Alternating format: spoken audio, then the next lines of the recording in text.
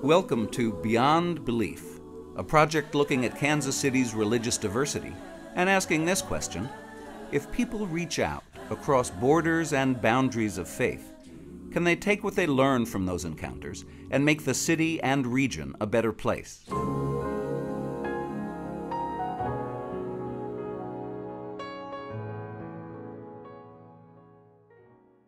Beyond Belief, 3 Stories of Faith in Action, begins at a Methodist church not far from Country Club Plaza.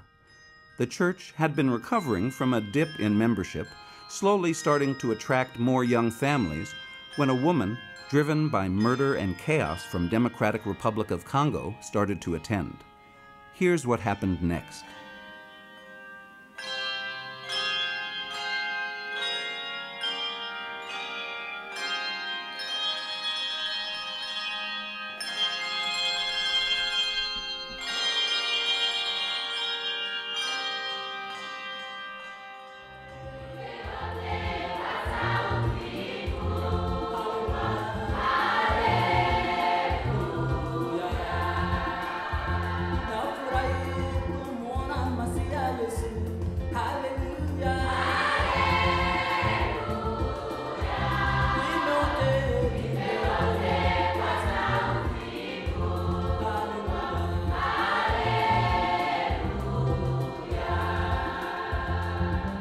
When I was younger, I was grown up and I have gift. My gift is to create ministry because, Jesus say to call the people from outside and bring them inside. This is my gift I have.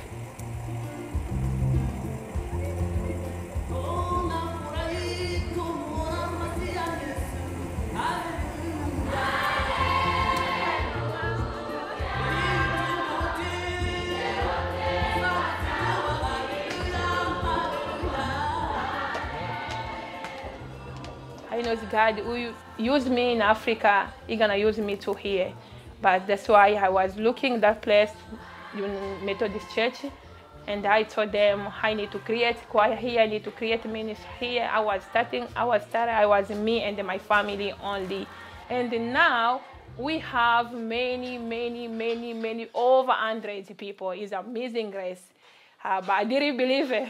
It's only God.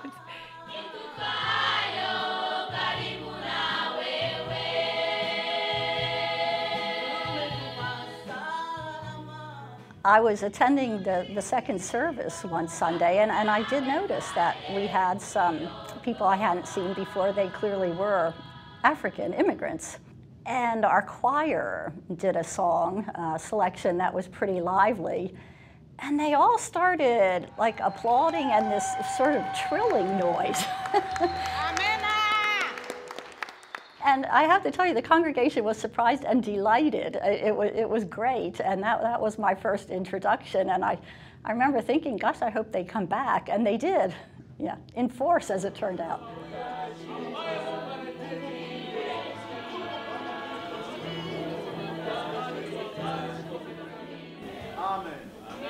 These are people that have lived in refugee camps for years, have gotten off the plane, and in the first week they look for a church.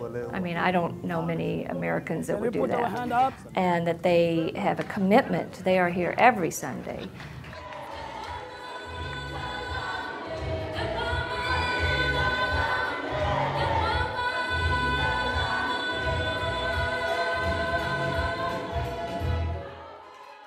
How are we going to see him since all the folks here don't speak our language? How will it be? I say, okay, there's no problem, because God is God of all the people, of all the culture, of all belief. So He understands all the language, and He's so pleased to see them all worship in their language, in their belief, just trusting Him as they are. So He welcomes them all. We have been practicing a very famous prayer in Swahili. In English, it says, Jesus, Son of David, have mercy on me. In Swahili, it's Yesu, Mwana wa Daudi, uni rehemu.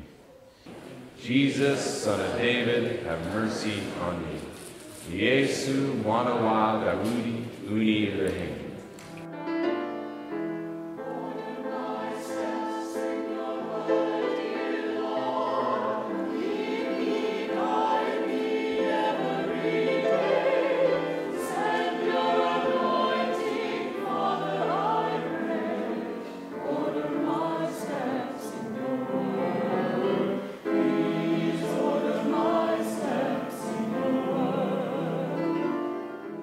Walter, why do you think that? What happens on Easter? What happened on Kulipitikana Easter? nini wakati ya Pasaka? Yeah, what happened Tulikuwa on Easter a tunasherehekea long time nini? ago? Who came back to life? Nani ambaye That's alifufuka? right, and Jesus came back. Yesu ndo alifufuka. Can we celebrate that today? Tunaweza tukasherehekea hiyo Can leo? we? Yeah. Tunaweza We sure can. Can we celebrate it tomorrow? tunaweza tukasherehekea Yes. kesho nako? Because it shows God's love. Amen. Amen. All right, bye everybody.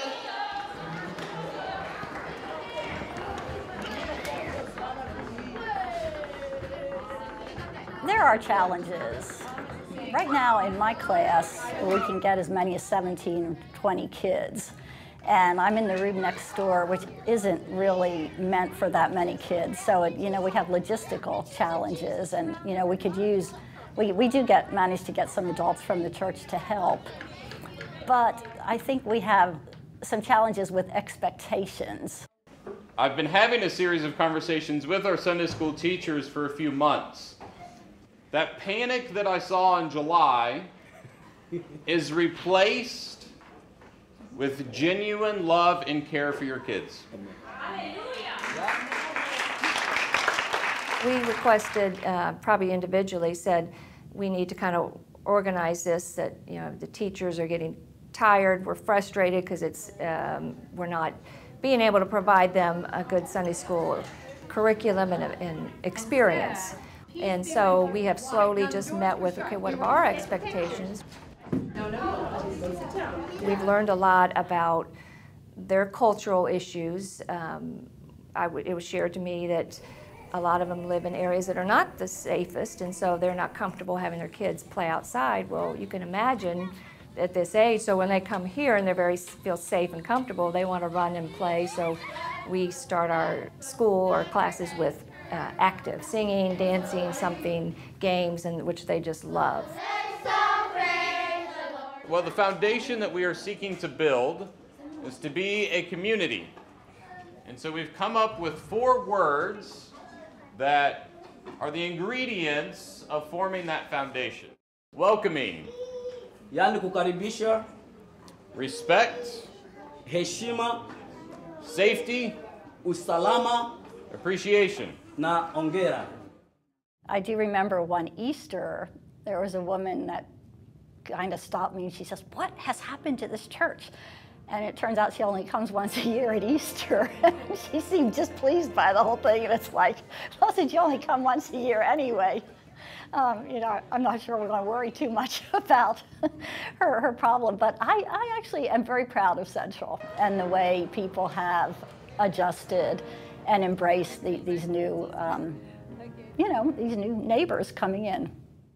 As for me, my vision we want just to see this church growing up, being mixed with all the people from different backgrounds. So that's what we need. We don't just have to stand on one side being African congregation. No, we want just to mix, to be like a very mixed congregation.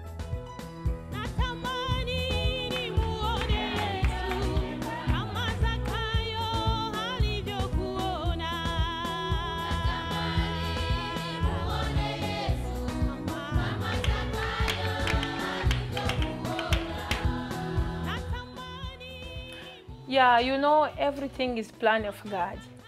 You cannot change the plan of God.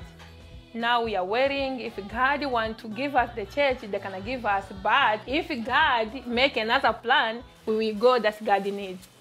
Yeah, that's we keep praying. Yeah.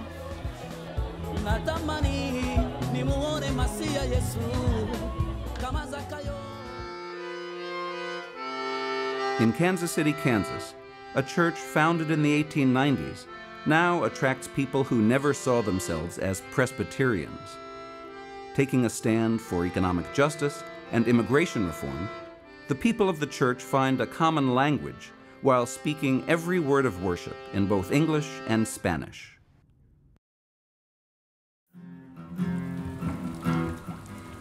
Well, something that really attracted me from this church was how they are committed to help others. No matter race, no matter language, no matter nationalities. And that's part of what is our call as Christians. Hey, Betty. Betty, wake up. Beatriz, wake up. Wake up. Good morning. It's time to wake up. You know what's today? Easter Sunday. My mind reels, all my senses rise. I think of you everywhere I go. Lord, I think of you everywhere I go. Lord, I look for you everywhere I go. Lord, I need you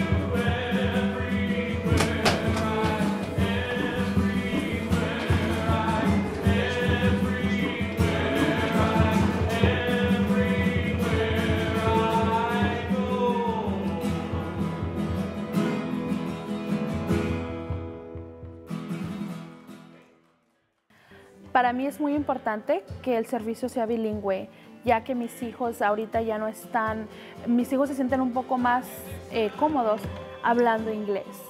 Mi esposo no habla inglés, entonces para mí es muy importante estar en una congregación y estar escuchando lo que es la palabra de Dios en español y en inglés.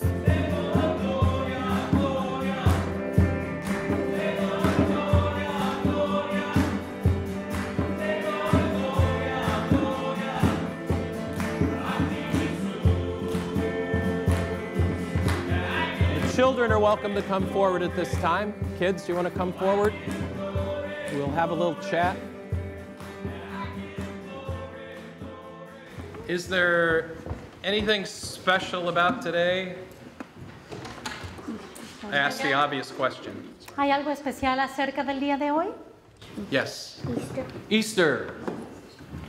What is Easter? Es el día de Pascua. ¿Pero qué es la Pascua? When he what? Resurrected. When he resurrected. Cuando él resucitó. Being an interpreter, the first 5 years, it was really hard. It was such a struggle. Just because I felt I didn't do it as good as I should. But I kept doing it and praying about how I can do it better. The first thing that he said, I've come to bring good news to the rich. ¿Será que dijo, y vengo trayendo buenas nuevas a los ricos? Who did he say he came to bring good news to? The poor. The first time I was invited here at the church, it was really weird because I come from evangelical background. I was raised evangelical in Ecuador. And at the beginning, I was kind of hesitant about if this was my perfect fit or not. Some people believe, oh yeah, you want to be there because you want to be part of being a white people, or you want to be involved with the white people or with the Americans. You want to be there because it's easier. But it's not. Actually, it's really challenging because this church is not like a common church. This church is different. It's a white church in a mainly 80% population of Hispanics neighborhood. Here we lack resources, we lack money, we lack even support from the people around the neighborhood or the city. And even though we try to be the voice for those that don't have any voice. Phyllis is the most faithful and inspired woman I have met in my life. Every single Sunday morning, she's here. I think she's a great inspiration for every one of us.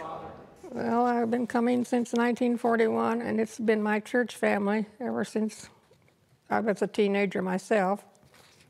And I was married in the church back in 1947.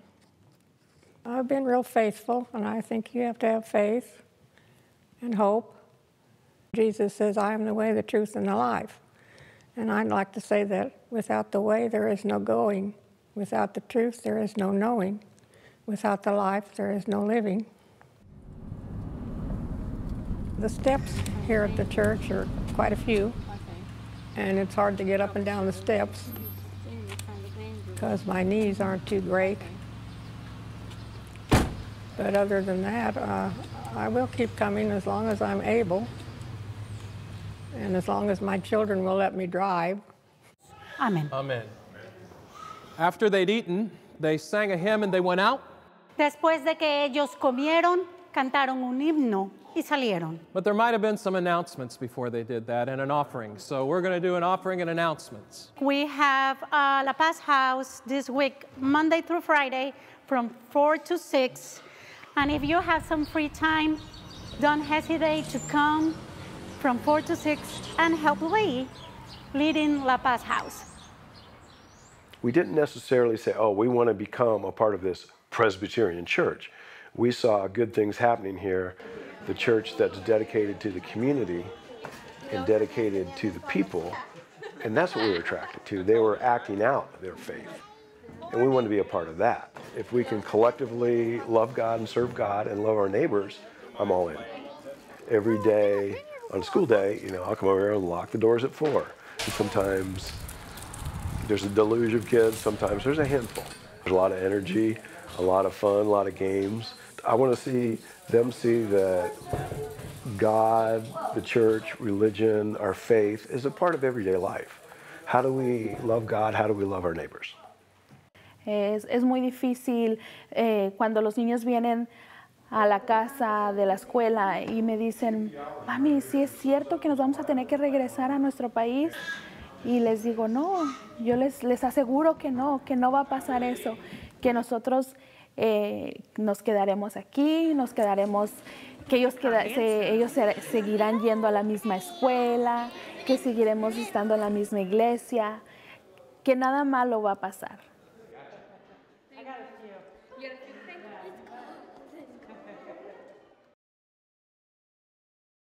Two schools, one white, one black, one Jewish, one non-denominational, take a trip together to learn about their common heritage in the fight for civil rights. Can their journey provide clues for solving Kansas City's persistent divisions of race? Today, we're at University Academy with students from my school, Hyman Brand Hebrew Academy. And this is the third time that our students have gotten together. We're getting ready to go on a civil rights tour of the South, which will include stops in Atlanta, Tuskegee, Montgomery, Selma, and Birmingham. My name is Sagi. That's what makes this trip so important. You're going to have a bunch of African-American students going down to retrace the civil rights marches and iconic sites and events with a bunch of students from a Hebrew Academy. I think it's so powerful by just the thought of it. I'm good, how are you? If you can get all your stuff over there, that would be excellent. I am. This is going to be amazing.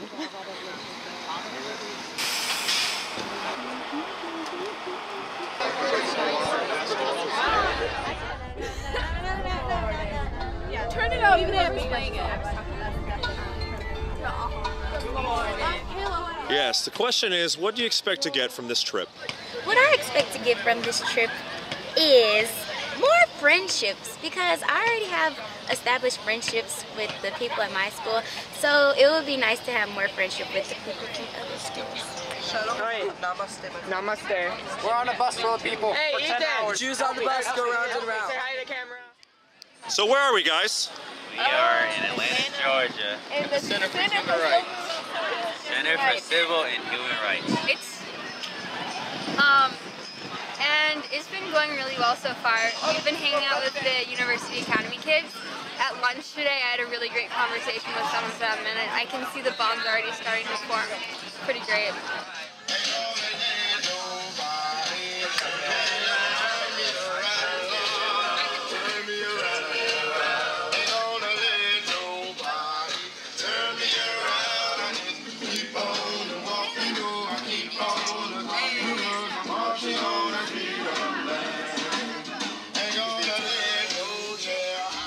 Now when we stop, you're going to go straight to the steps of the church.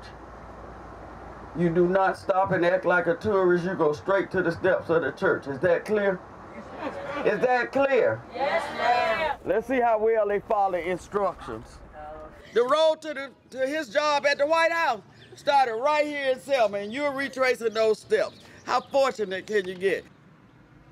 If you don't know where we've been as a nation, there's no way you could take us where we need to be.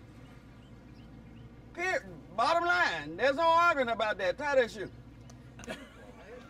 Anyway, this monument is dedicated to the people whose lives were taken for us to have the rights we have today. I don't like your hair. You like it, huh? Oh, that was rude, wasn't it? Well, I told the truth, but I didn't mean to say it out loud, okay? Oftentimes you hear they gave their lives, right? They didn't give anything. Those people were murdered. Murdered by hateful, racist people. Words are powerful, aren't they? Yes. When I kept talking about your hair, how did you feel? I don't know. And then your friends were over there laughing at you, wasn't Yeah. they? Words are powerful, aren't they? Your hair is gorgeous. Thank you. You're gorgeous. Thank you. Don't you let anybody tell you that it's not. But words are powerful, aren't they? Yes. Okay, you forgive me? Yeah. Movements for social change are just like jigsaw puzzles. Everybody has a piece. If your piece is missing, is the picture complete? No. Repeat after me. I am the most important piece. Most important piece. But, you know, we're too busy doing other things to look at what's happening to us today.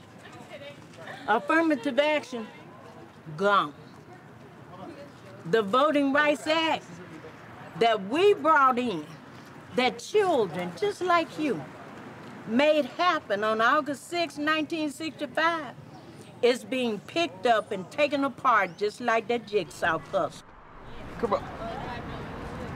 Come over here, baby, in the crosswalk.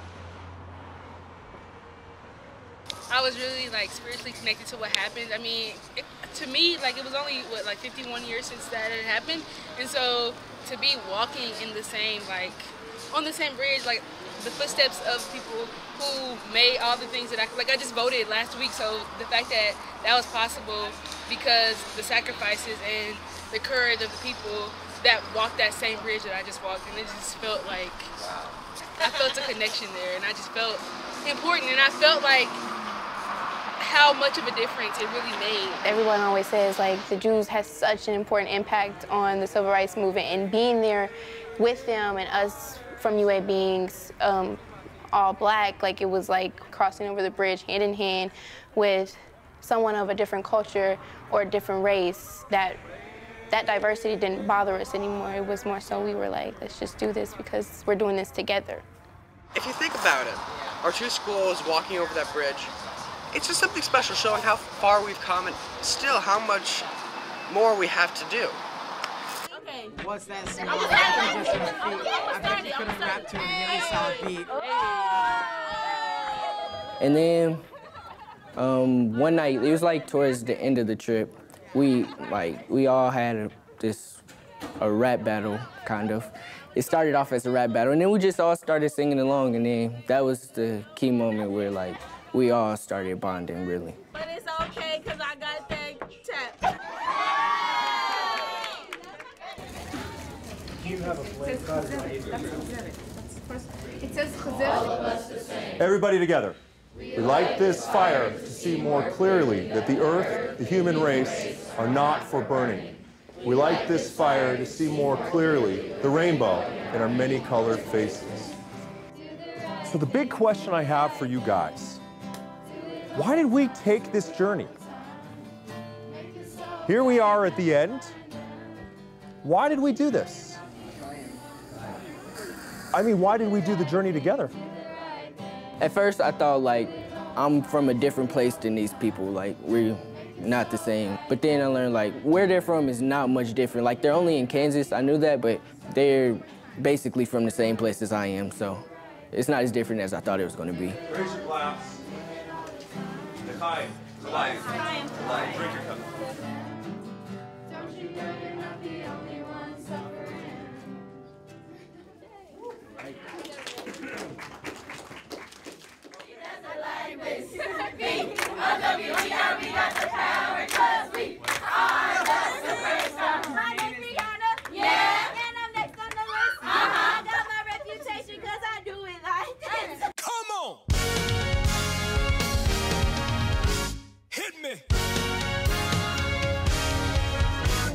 Time. I've seen God do miracles today. I mean things I can't explain. He's everything I need. I've seen God do miracles today. I've seen God do miracles today. The next time life spins away, washes all your faith away. No, God can still do miracles today. Everybody wants one. They'll give money and stand in line just to receive one. But while you're waiting on the miracle you want, don't forget the miracle you are. Listen.